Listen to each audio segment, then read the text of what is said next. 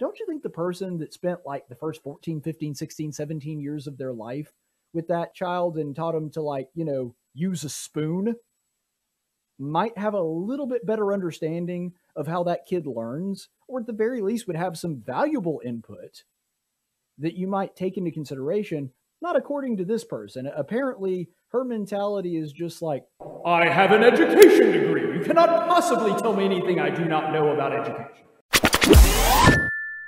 Hey, fellow tacticians. Be sure to like this video and subscribe and ring that little notification bell. That supports this channel's conservative content, which is good for me, good for you, good for America, but really bad for the dark cyber overlords at YouTube. What's more important is a growing sentiment within the public education system that the schools just know better for your kids than the parents do. And sadly, this is something that is really not new, but it's always been there, and it seems to be growing and gaining a lot of traction. It seems to be far more commonplace than it used to be. Because, I mean, if you have studied anything about history, you know that Woodrow Wilson, for example, I mean, this is a guy that was president 100 years ago. Back when he was president at Princeton, his university, he was the president of a university before he was president of the country. Back when he was at Princeton, he actually said that his goal was to make men as unlike their fathers as possible. He was trying to basically pull them out of their family unit and make them into completely different people. That was his stated goal. Now, by contrast, you have teachers that are not trying to teach kids what to think. They're trying to teach them how to think. But that wasn't Woodrow Wilson's philosophy. He was trying to make them into political activists. He was trying to make them into what he thought they ought to be instead of what their parents thought they ought to be. And this has been something that the Democrats have been doing for a long time now. You know, Hillary Clinton had that book, It Takes a Village. Basically, the community should be raising kids as opposed to the families, that it should be up to the community, the government schools, so on and so forth, that should be the ones that are actually raising children as opposed to individual parents, mothers, and fathers raising their kids. Bill Nye said that if you are going to be a climate denier or somebody that denies evolution, then you should have your kids taken away from you because you shouldn't be allowed to teach your kids that kind of stuff. We have people like Black Lives Matter that said they want to destroy the nuclear family, and they prefer, and this is on their official website, they prefer having a community raise them, to have a more community-based idea of parenting, that our kids belong to us as opposed to belonging to their parents. So this has been Democrat credo for a while, but now we're seeing it happening more and more and more, and happening, frankly, much faster, with individual teachers espousing essentially the same ideas. And this has been happening a lot over the past week. This is just in the past week. For example, we had one teacher, a special ed teacher from Iowa named Megan Ginna, who complains that she can't teach her kids critical race theory. This is a video from her TikTok. Today is the first time our country has recognized Juneteenth. It's a national holiday, and yet I'm getting ready to go back to school in the fall. And my governor has put into place some ridiculous legislation that many governors across the country have put into place, such as I can't teach anything divisive, I can't teach critical race theory, and I can't teach about racial equity. This is at all public schools, colleges, and universities. So, teachers, in the past, we've been activists. After the show of last year, we really need to stand up and do what's right for our kids right now. So this is a call to action, teachers. We got to stand up and fight for our kids, because this is bull. We can't lie to them. See, you hear what she's saying in there? We have to stand up for our kids. We have to fight for our kids. Basically, she's saying that we know better than the parents. We know better than the employers that employ us at the state. We know what's better for the kids than they do. And so we need to just ignore them and teach critical race theory. You see, because again, they believe that they can raise your children and they can educate your children better than you can. They know what's best for their kids, and it's up to them. And essentially, your kids don't really belong to you. They belong to us. And so it's up to us to teach them the right things, because they're obviously not getting that at home. And you'll notice that she ended that with saying, look, in the past, teachers have always been activists. It's up to us to do the right things for our kids. It's up to us to fight for our kids. Look, if the parents wanted critical race theory taught, now critical race theory is utter garbage. I've done several episodes on that. We've gone into the background of it and why it's incorrect. But without getting off into the weeds into all of that, she is essentially asserting that she, as an educator, understands that critical race theory is good for your kids and we need to give it to them whether your parents or the state wants it or not. It's not up to you, it's up to them. The teachers need to be the activists. And what I also find really funny, and I don't have time to delve into it, but that same teacher has a litany of videos that have come out about her saying insane radical stuff like this. And one of them is she says, no, critical race theory, it's not about politics, it's just about the truth, which is hilarious because even the founders of critical race theory at Harvard, the people that actually came up with the idea in their book, Introduction to Critical Race Theory, literally said there is an activist branch of it. And here's that same person that was saying, no, critical race theory is not at all political. It's just teaching correct history, saying, no, we need to teach critical race theory because we're activists. So you're admitting that it's political. On one video, you're like, no, it's not political at all. That's not what we're trying to do. We're just trying to teach accurate history. But then you say, no, we're activists, therefore we need to teach critical race theory. Okay, well, you can't have it both ways. You got to be one or the other. You can't say, well, it's not political, but we need to teach it because we're activists and we need the right political outcomes. All right, well, pick a lane there. But anyway. And then that's not even the worst one. There was another example of a teacher in the state of California who, her name's Alyssa Pirro. She teaches high school at San Marcos High in California, and she does not, and flat out says it, does not want parents telling her how to teach. Let's watch that. To talk to me about their profession and their opinion on their profession, I would love to hear that. I know very little about anything else in the world other than education, okay?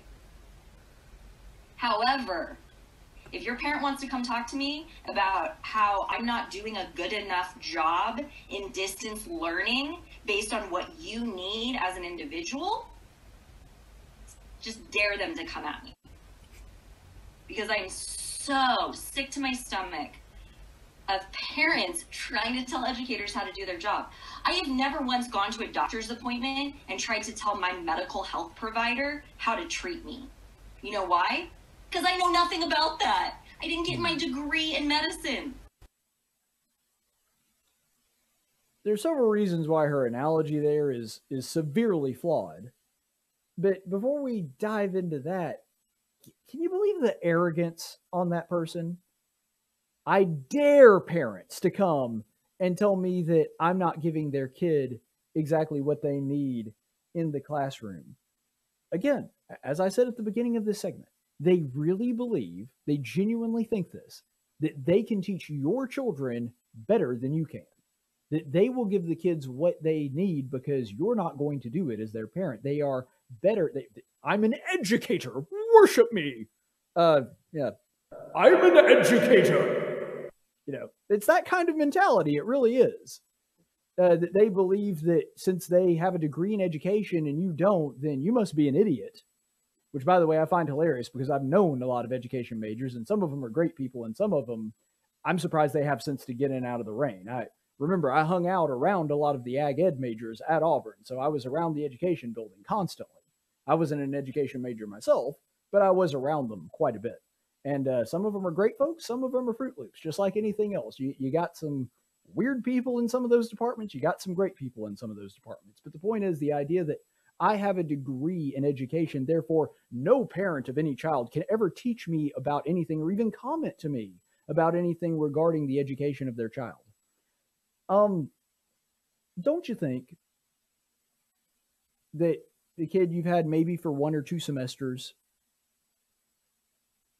that you probably learned something about how they learn. You probably understand a little bit about how they understand things and perceive the world. But don't you think the person that spent like the first 14, 15, 16, 17 years of their life with that child and taught them to, like, you know, use a spoon might have a little bit better understanding of how that kid learns, or at the very least would have some valuable input that you might take into consideration Not according to this person. Apparently, her mentality is just like, I have an education degree. You cannot possibly tell me anything I do not know about education.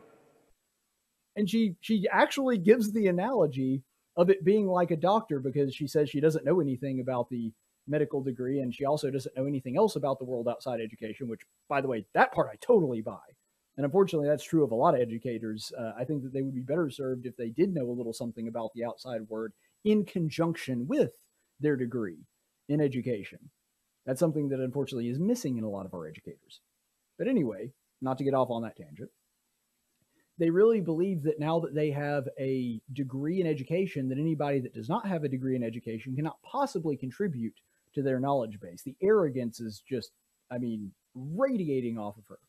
Look, right now, I have a degree in agriculture communication and broadcasting. Some of the most important, valuable insights I've got into broadcasting were people that never went to school for one day in any kind of broadcasting. Some of the smartest, most talented people I know in this field never had an education in broadcasting. I'm right now a master's student in theology. I learn things about the Bible all the time from people that have never had any formal Bible education. I'm not so arrogant, and I hope I never become this arrogant. If I am, somebody talk to me about that. But I hope I never become so arrogant that I believe the weight of my degree outweighs any knowledge or any kind of outside information that might be pertinent to me that someone else might have. But apparently that is the place that this teacher finds herself in. And ultimately, the thing that is important to remember here, and I think as a parent, I'm not a parent, of course, but a lot of you listening to this program are. The thing that's important to remember as a parent, if you were to encounter somebody making this argument, is to remind them that they are your employees. That is what a teacher is. They are a government-assigned assistant. The task of teaching children falls on the parents. It is your job to make sure that your child is educated, not the teacher's. Now, the teacher is a government-appointed assistant to that task, and there's a lot of fantastic teachers. Remember, I'm not against public education. It put bread on my table my entire life. My father was a teacher for 27 years. I was around teachers. I worked there over the summer. I am as engrossed in the education system as anybody could be that isn't actually a teacher. I did teach very, very briefly and decided it wasn't for me, and that's fine. So I have been a teacher, but I'm not going to, compare that to somebody that's been in the business 20 years. I'm not saying that I have that level of expertise, but I'm saying for somebody that isn't like in that world, I have about as much experience with education as anyone. That still wouldn't make me right or wrong, even if I had no experience in it. But the point is, I do. And I'll tell you right now, all the good teachers that I knew, the ones that were really good in the classroom, that their students liked them and their students really learned things from them, they were ones that loved parental input. My dad was one of them. Even the parents he found annoying, and there were some of those. He respected the fact that they cared enough about their kids to want to be involved in their kids' education. And when they gave him advice, a lot of the times he took it. Or he at least took it under consideration, if nothing else. And when you're looking at this person just spouting off like this, they have to remember that they work for you. They're your assistant, not the other way around. You are the one that is the expert on your kid. You may not be an expert on education, but you are an expert in your kid. Probably more so than any other person other than your other parent, your spouse or whatever.